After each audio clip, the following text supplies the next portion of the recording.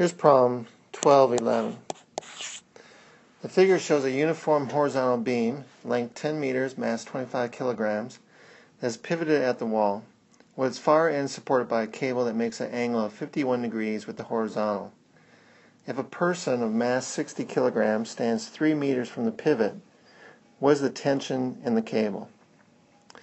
First thing we want to do is make a free body diagram of the beam.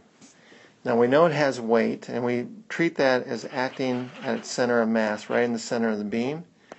And that weight of the beam is equal to 25 kilograms times G, which would be 25 times 9.8, which is 245 newtons. We also have the weight of the person, and that weight is equal to 60 G, mass times G. So that'd be 60 times 9.8, and that would be 588 newtons. Okay, so we got those two forces. We got a force of tension acting at a 51 degree angle from the horizontal. Let's break that up into two components. We'll have a T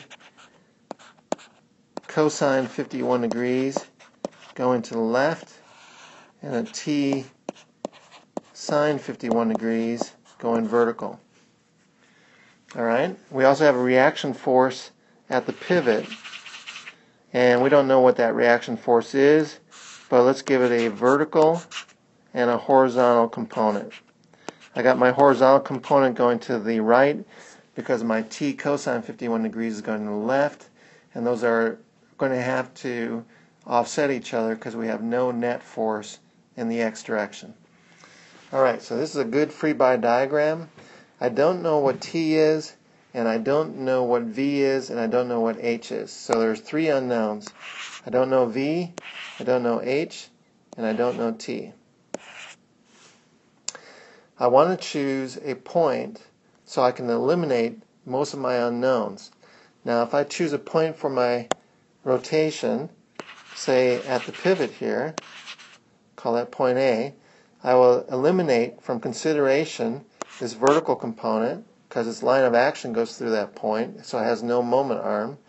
I would eliminate the H from consideration because this line of action goes through that point. It would have no moment arm. And then I would also eliminate this T cosine 51 degrees because its line of action goes through that point as well. It has no moment arm. It would not cause a rotation. So I only have to consider the torques due to the person, the weight of the beam, and this T sine 51 degrees. And they each have their respective moment arms of 3, 5, and 10. So that's good to know. If I were to set up the summation of all the torques about A, that would equal 0. Now this T sine 51 degrees is trying to make this thing rotate counterclockwise, which would be a positive torque by the right hand rule. If you curl your fingers in the counterclockwise direction, your thumb would point out of the page in the positive Z direction. These other two torques are trying to make this thing rotate clockwise, which will both be negative torques. Because if you curl your fingers in that direction, your thumb would point into the page, which would be a negative Z direction. So we have one positive torque, two negative torques. My first one is a moment arm of 10 times T sine 51 degrees. And then I have two negative torques. I got a minus 5 times 245 newtons minus 3 times 588 newtons. I want to solve this for T.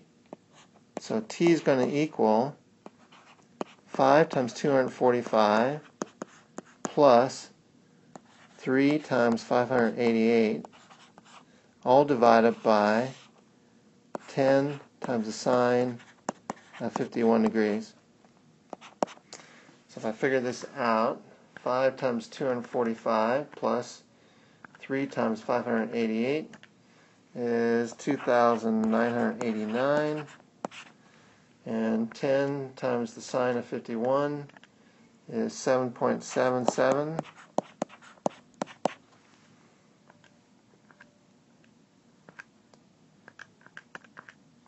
That gives me 384.6 newtons. So the tension in the cord is 384.6 newtons. We used it by just using one equation for torque about point A, and it was very elegant, very nice way to do this problem.